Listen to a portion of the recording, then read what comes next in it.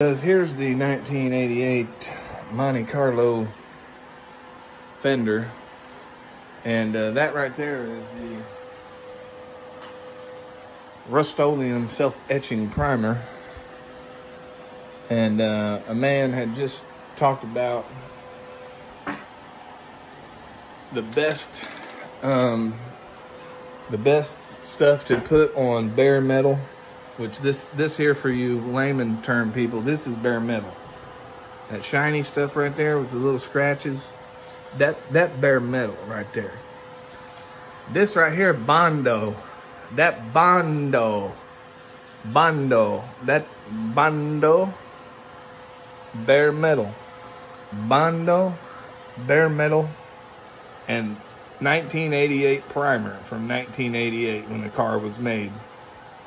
Now, a guy just said that the best stuff to spray on bare metal is 2K epoxy self-etching primer. Well, this ain't 2K self-etching primer. This is Rust-Oleum automotive primer.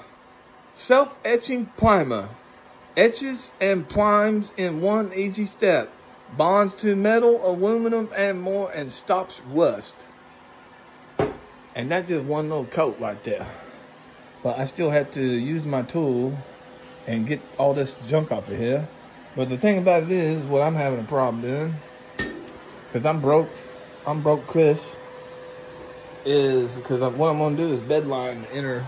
I'm going to bedline all this stuff where all that rust is. I'm bedlining the whole inside of that motherfucker and this wall here.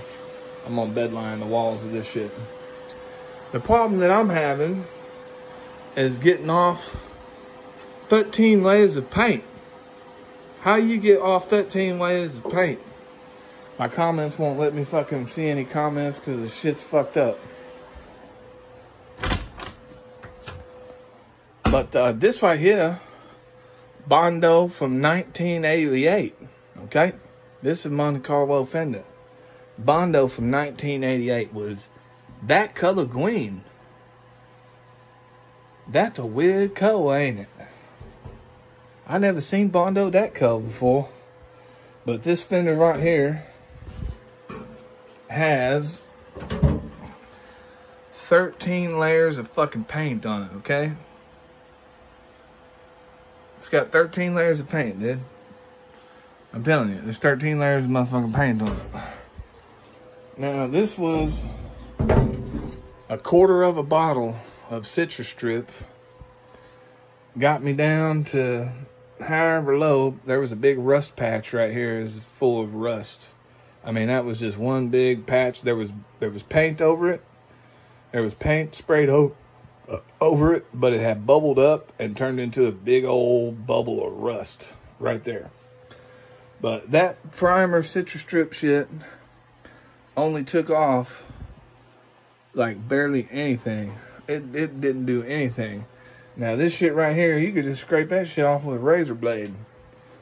I was just scraping this shit with a razor blade, but this stuff is definitely 3 or 4 or 5 centimeters deep right here.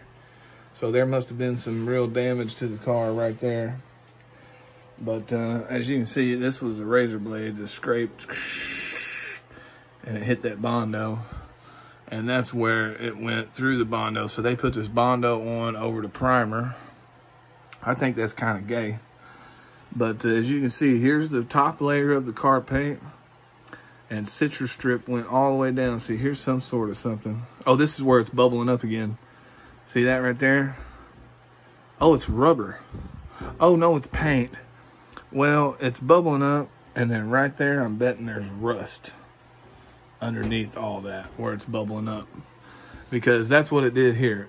I mean, that was all rust, and it bubbled up, and then it was pure rust. And the same thing's probably going on along this line here. It's not this burgundy or whatever. I don't know what fuck color that is. But the trick is, don't be spending no fucking money on citrus strip doing something like this.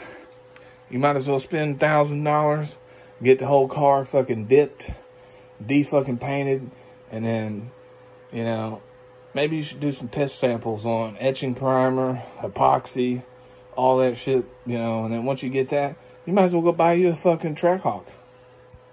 What the fuck is that?